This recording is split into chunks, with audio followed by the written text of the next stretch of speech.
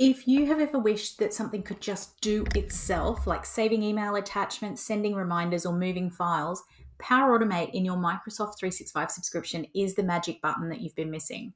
Today, I'm going to show you what it is, how to get to it, and a few key things that you should know before you dive in. I'm Marianne from Thrive Admin Services, and let's get stuck in.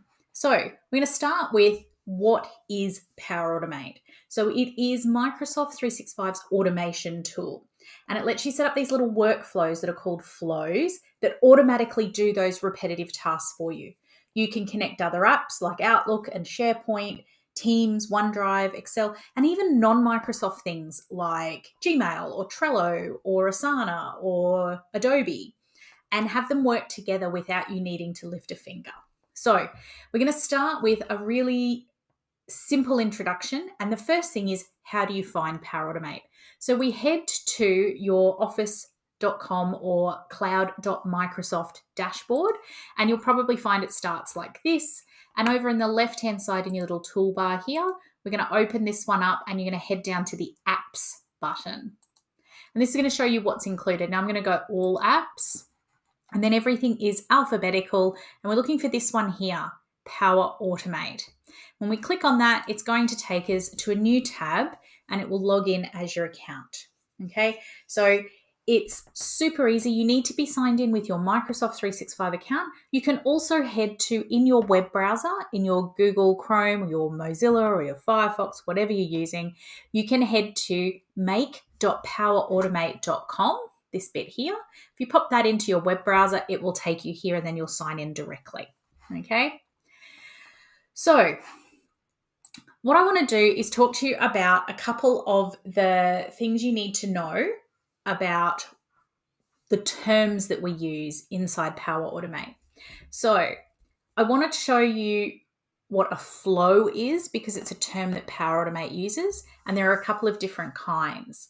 So a flow is a set of steps that run automatically. So the flow is the automation from start to finish. You can think of it like a recipe where you choose the ingredients or the parts that are going to be put into the flow, and then Power Automate does the cooking. Okay, so what we're trying to do is streamline the way these things happen. You pull all the pieces together for it, and then it will keep doing it for you over and over. Another term you need to know is a trigger. Now, every flow will start with a trigger, and that's the thing that sets it into motion. It could be when an email arrives, when a file is added, at 9 a.m. every morning. It just needs to be something that will tell the system it's time to go. And then there's an action, and you tell it what to do next. That's the action. Send that email, move the file, add a task, post into Teams, tick something off a planner board, or move something into a list, or add it to a spreadsheet. Whatever you need to have happen once the trigger occurs, those are the actions. And it can be a single action, or you can have multiple actions. You can also add conditions. So that's another term you need to know in Power Automate, a condition. And that is, if the email is from this person, do this. And if not, do something else. So this is how you start building logic into your flows without needing to code and use all of those IT terms. A condition is like putting that data through a filter or a sieve and telling it which way to go. So those are some of the key terms that you should know. I want to talk to you now about the different types of flows. So the flow is our automation, and there are a few different types we can create. So we've got 4 that I want to kind of talk to you about. We've got an automated flow, and you can see here it's triggered by a designated event. So it starts from that trigger. New email, new file, new message, new planner task, new event in your calendar, whatever it is, there is a physical thing that happens. Then we've got an instant flow, and an instant flow happens when you click a button. So this is great for shortcuts, or when you want to run something ad hoc. You don't need it running all the time, or you only want to run it as like a cleanup. Really good for sort of personal shortcuts.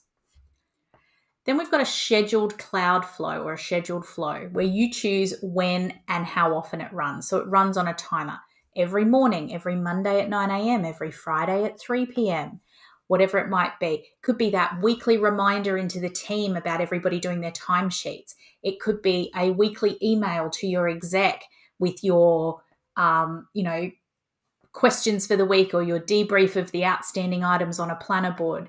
It could be your fortnightly reminder to accounts about sending out the specific information you need, or to your admin team to make sure that they've got all of the accounts in by a certain time each month, whatever it might be. If you're doing that manually, if it's running on a timer, if it's date or time specific, then this is where you would run it. Then we've got a desktop flow, and this is for automating tasks on your actual computer. Now, this one is a little bit more advanced and it uses Power Automate Desktop. So it's a little bit different, and you can see that's why it sits a little bit separate to these ones. These are cloud flows and happen in the web. This one is a desktop flow. Most people will start with an automated flow. It is the easiest one to get up and running with, and it is the one that a lot of the templates are designed to work with as well. So now I'm going to have a chat to you about this tab here, the templates tab. Why should you start with a template? Because if it is your first time using Power Automate, you don't want to have to start from scratch. It can be really overwhelming.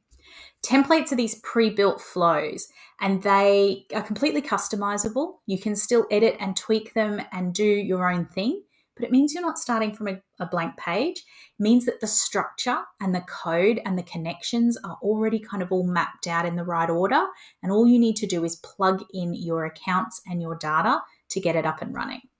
It's a really great way for you to see what's possible as well, rather than kind of trying to figure out how it all fits together. Some of these are already done for you. And even if you don't end up using one, they're an excellent way to start and learn.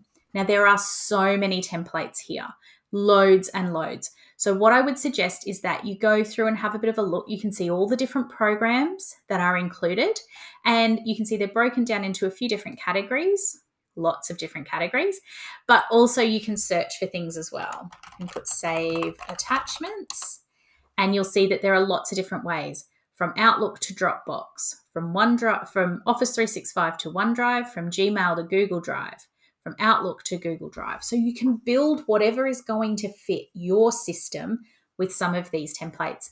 And you'll see that a lot of these are all marked as automated, which means that's the type of flow they use. So Power Automate can seriously cut down your manual work, but you don't need to be a techie to use it. Start really small is my tip. So start with a very simple template that will take one action that you are doing all the time and take it off your plate. It could be saving emails. It could be saving attachments. It could be sending an email reminder every Monday morning for people to get their timesheets in. Whatever it might be, anything we can take off your plate and make sure that it is still happening is a bonus. If you would like help building your first automation, please get in touch with me. I have got loads of different tips and tricks from Thrive Admin that can help you with that.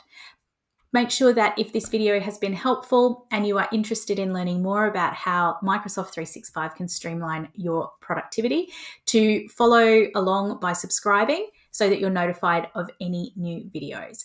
If you've got questions, pop them in the comments below, or find me hanging out on Facebook, Instagram, and LinkedIn. Always happy to chat Microsoft 365. Otherwise, let me know how you go.